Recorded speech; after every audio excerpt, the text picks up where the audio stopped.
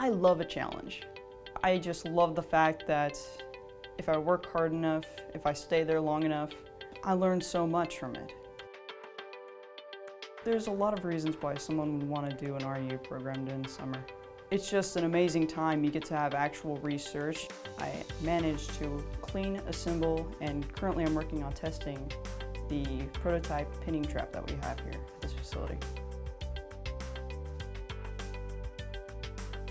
A pinning trap is basically, as it sounds, a trap. It traps ions and particles using a radial magnetic field and a quadrupole electric field. One use for this trap would be mass spectroscopy. That's the most common use for pinning traps. We're building what's called TAMI Trap. It's a pinning trap facility at the Cyclotron Institute, and eventually we want to trap radioactives and watch them decay so that we can test high energy theories. So what Kassie was responsible for was putting together the actual trap, and without her help, we definitely wouldn't be there at this stage.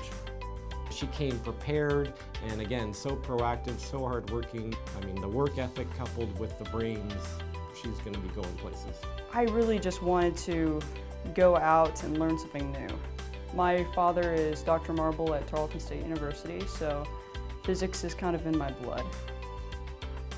Even my dad got to help align the trap with the beam line whenever he came to visit. That was actually pretty cool too. I've learned loads of skills that I would never have learned if I hadn't come here.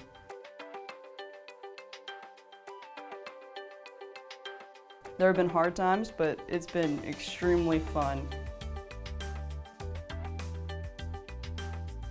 I have so many stories to tell when I leave.